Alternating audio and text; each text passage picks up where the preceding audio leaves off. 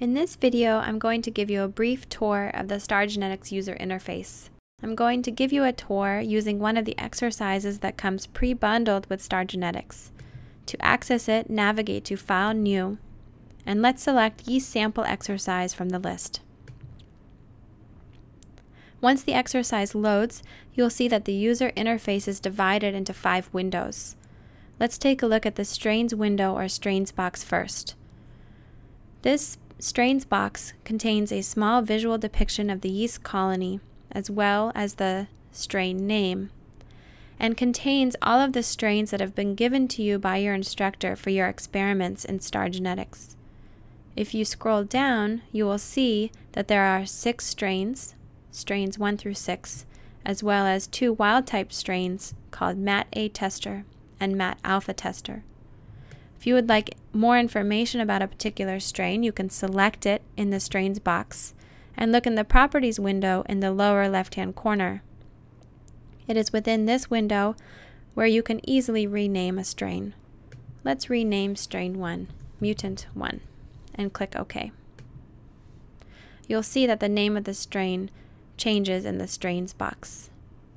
As you perform your genetics experiments, you may want to write notes about your findings. You can write down notes in the Notes window.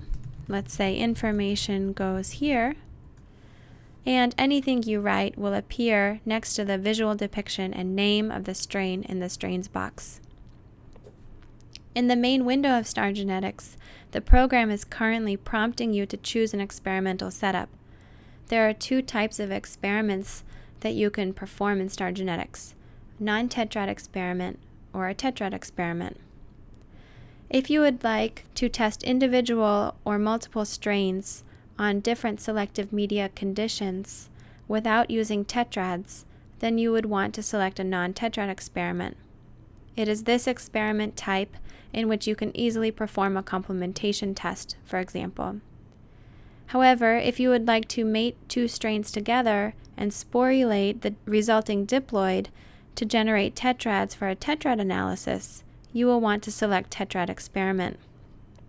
In this window, you can also analyze the resulting tetrads by replica plating them on selective media conditions to deduce information regarding the tetrad's genotype and mating type. Active experiments will be performed in this top window, and you can access saved experiments in the Saved Experiments window at the bottom. You will see more about both of these windows in upcoming videos. One last thing that I'd like to point out is the suggestion box in the upper left-hand corner. If you have any suggestions or comments that you would like to tell us about while you're using StarGenetics, you can fill out the form here and send us the report.